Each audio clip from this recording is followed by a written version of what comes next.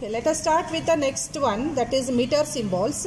So here we are using these meters to measure voltage, current, resistance and power here. So in our laboratory we have voltmeter, ammeter, ohmmeter. So let us look at different meters we are using in our laboratory. First one, voltmeter. In voltmeter, so we can use this symbol for the circuit diagram. So it will be having V inside the circle, and we have analog voltmeter and digital voltmeter. So analog voltmeter is the old one. You can observe here the analog voltmeter is having one needle here. So it can have a range from 0 to 5 volts. So it can measure up to 0 to 5 volts. So this is old analog voltmeter. Next, ammeter. Ammeter is used to measure the current. So actually it is going to measure the current. In the lab we are having an analog ammeter, so which measures in milliamperes here. So this is analog one. So it has a needle which can show the result from 0 to 100 milliampere. So the symbol for ammeter is A here. So A indicates ammeter. Next is ohmmeter. Ohmmeter is to measure the resistance. So we are using different resistances in our laboratory. That resistance value can be measured by using a ohmmeter. So we can see here. So there is a ohmmeter. So ohmmeter, it is an analog ohmmeter. So it will measure different resistances. Here you can see this ohms is written here. So this will take different ranges. So we can measure the resistance by using these two wires here, cables here. And next is, as these all are, we are using our analog one. So in our lab regularly we use a multimeter here. So digital multimeters are there. So old analog multimeter is this one. So this is actually measuring both resistance, current and voltage. So this is used, you can see the DC range voltages also it is going to measure, AC voltages and current also it will measure. And here we are having digital multimeter. Actually what we are using in the laboratory for every experiment, you can see that there are different digital multimeter we are having. So this is one tab, this is another one. So these are having different facilities from which we can measure different parameters here. So here you can observe here. So this is the off button. So whenever you start using this, you have to change this knob. For measuring voltage, you can keep it at any position. For AC voltage, here you can place where the sine wave symbol is there. For DC voltage, you can place where the line is there. That DC voltage, DC line you can see here. So and next, this is in terms of millivolts. You can measure in millivolts also. And this is to measure ohms, that is resistance. So ohm symbol is given here. You can keep it at this ohm position just to measure the resistance. To measure diode, here the diode symbol is there. So here to measure current, that is in terms of microampere. So you can keep it at microampere position. Next, in terms of milliampere also you can measure. You can keep it at milliampere position. So like this you can measure the current in terms of amperes, 10 amperes. And here the last button is to off. So this is one multimeter what we are using. It is a digital multimeter because of the digital display. So this is another one multimeter, so which we can use in our lab. So here also you can see that there are different parameters for which we can measure. So here this is for AC signal, AC current. And to measure AC current, we can keep it at these positions. And to measure DC current, we can keep it at these positions. This knob can be kept at these positions here. And you can see that it can measure milliampere also and microampere, the DC current. And next here for continuity test or the diode test, you can use this position. You can keep it at this position to measure the diode. Next, this range here, you can see that this is used to measure the resistance with a different ranges here in kilo ohm and in mega ohm. Okay. Next is, this is HFE is to measure the transistor. And here you can see that this is used to measure voltage here. Here you can keep it at this any position here. This is used to measure the DC voltage. Next, here this range here from this 200 millivolt to 700 volt. So you can make use of this to measure the AC voltage. So to measure, so you have to use these two probes here to connect to measure voltage, resistance or current. These can be used. You can see that for positive connection, for positive we are using this red one cable, and the negative we are using the black one. So this is the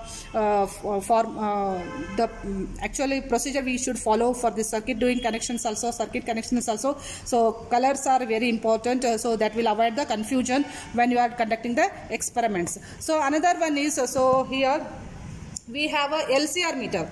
So LCR meter which will measure the inductance. Here you can see this, the L is there, so inductance, and capacitance C is there here, and for resistance ohm is there. So this multimeter we can use it for measurement of only inductance, capacitance and resistance. Suppose if you want to measure resistance, you can keep it at any range here depending upon the resistance value. The ranges are there, so it can take the values from 20 hertz to 20 ohms to 2000 mega ohm. And here HFE is there, this is used to measure the transistor actually, and here you can see that this is used to measure the capacitance. You can keep there is capacitance at these ranges. It can measure from 2000 picofarad to 200 microfarad. Next L, that it is used to measure the inductance. You can move the knob here to whenever you are measuring the inductance. So here also you can see that this can have the value from 20 millihenry to 20 henry. So these cables can be used to connect the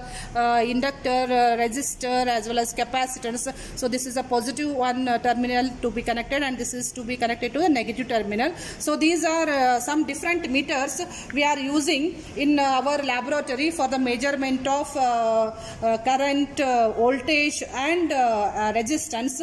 And these are once again I will repeat, these are analog meters to measure. This is a analog multimeter to measure, and presently what we are using in our lab is the digital multimeter, so which is very handy and user friendly to measure. So this covers the different meters what we are using in our laboratory. Okay, next let us study the lamp, light or bulb symbol here. So the lamp or bulb is indicated with this symbol or this symbol or this symbol here. So all these three symbols we can use it for indicating the lamp symbol. So lamp, what actually does is it generates light when current flows through it.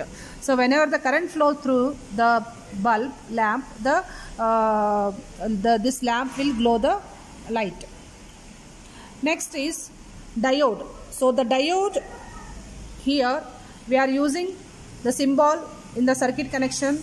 This is anode, this is cathode. It has two terminals, positive and negative. We call it as anode and cathode. So what diode does is it allows current flow in one direction only. So only in one direction, either in positive direction or in negative direction, it allows the current to flow. So here we can see the diode what we are using in the lab. So this is actual diode what we are using in the lab. So you can find the white or silver line here. So this white or silver line, so what you are seeing here is, so this is actually a cathode. So this terminal is cathode terminal. So this terminal is anode terminal. So this identification is done by this white strip or silver strip here. So on this diode. So like this you can have different diodes here. So this is another number. So this is of a different diode, but this also you will be having a negative terminal indication is given by a white strip here. So this is cathode. So this side is anode. So you can connect. So this in the circuit diagram. So this is anode connection, positive, and this is negative connection. You can use it. So these are normal diodes, basic diodes. So next comes Zener diode. So this is a Zener diode. What you are using in the lab is, this is a Zener diode. So Zener diode is different from the normal diode here. So the symbol for Zener diode is this one. You can see here the symbol for Zener diode is different from this normal diode. So the Z symbol you can observe here. So this indicates it is a Zener diode. And what is the speciality of Zener diode is it allows the current flow in one direction but also can flow in the reverse direction. So whenever there is a breakdown voltage, suppose suppose plus 12, minus 12 volt or minus 10 volts, it will be designed like that. So after that the current starts flowing, that we call it as a Zener breakdown voltage. So this actually, this is a one example for Zener diode what we are using in our lab. It is very small, red colored here, but in this we can identify which is anode and cathode. So black strip, what you are observing here at the end, this black strip is this black line is negative, that is a cathode, and this side is anode. So this is taken as positive terminal connection. This is connected to negative. So this is cathode, this is anode. Next we have a light emitting diode. So light emitting diode, what this does is it emits the light when the current flows through it. So whenever the current is flowing through the LED, it emits the light. So there are some examples we have in our lab. So this is a LED, a form of LED, and here we have the light emitting diode symbol is, you can see that the normal diode symbol is there. With this, the emission of light is shown with the arrow mark here. So this emission of light indicates that this it is a light emitting diode. So you will be finding these light emitting diode with a different colors. So here we can have red, green, white like this. So this emits the light whenever the current is passing through it. Next is we have a photodiode, and what photodiode is also actually looks very similar to this normal LED, but photodiode function is it allows the current flow when exposed to light. So whenever this photodiode is exposed to light, then only it allows to flow the current. Next is we have a transistor. So transistor is the next application of a diode here. So we can make use of different transistor here in our lab. We have NPN bipolar transistor and PNP. There are major types is NPN and PNP. So the transistor will look like this. So these are the different transistor what we are using in the lab. So here you can use this one or this one, depending upon the number it can be taken as NPN or PNP. So here this will be having 3 terminal. So here you can see that EBC, emitter base collector. So from the notch if we start, so this is a notch you can see here. So from this notch, this is we are going to start with emitter, then this is base, this is collector. So these are 3 terminals. So in case of PNP and NPN, so only it all depends on the numbers what we are using. So here you can see that NPN transistor allows the current flow when the high potential is at the base. So basic new jasti current kottaga avaga idu it will work, it will be turned on. So when the current is high current is flowing at base, when the low current is flowing at the base, then this PNP transistor will be turned on. So this is the main difference between NPN and PNP. So this works when base gets the high current. So this works when PNP, when the base gets the low current. So these are the different transistors what we are using in the laboratory. Next is actually let us study next the remaining components what we are using in our lab.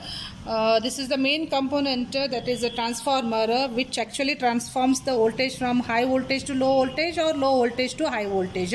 So it has primary and secondary connection. So this is used to connect to the main power supply. So this is used to connect to our circuitry. And here you can see that this has a specification from 12 so it can provide the voltage of 24 volts.